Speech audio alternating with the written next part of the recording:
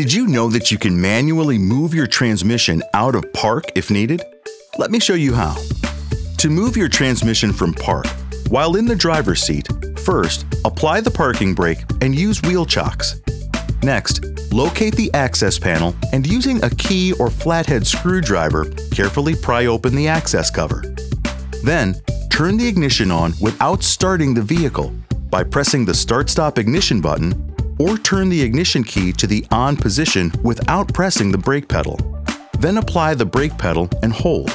Now, place the gear shift dial into the neutral position and insert the screwdriver or key into the manual park release lever slot here. Pull the lever up toward the rear until the detent in the slot pops up. You'll know it's engaged when you hear a click. You will also see a park not available, transmission not in park, or shift system fault message in the instrument display.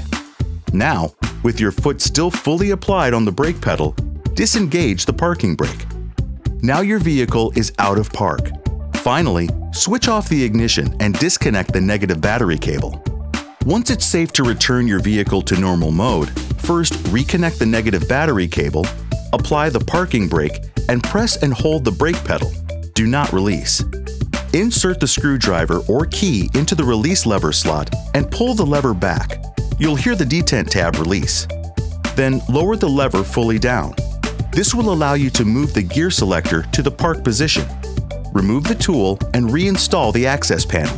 With your foot still pressing on the brake pedal, start the vehicle and confirm that the gear selector is in park and the instrument cluster indicates park. If you don't see the park position displayed in the instrument cluster, or park not available, transmission not in park, or shift system fault message, apply the parking brake and confirm that the manual park release lever is in the lowered lock position. If so, apply the parking brake and call your dealer for service. Any questions? Go to owner.ford.com.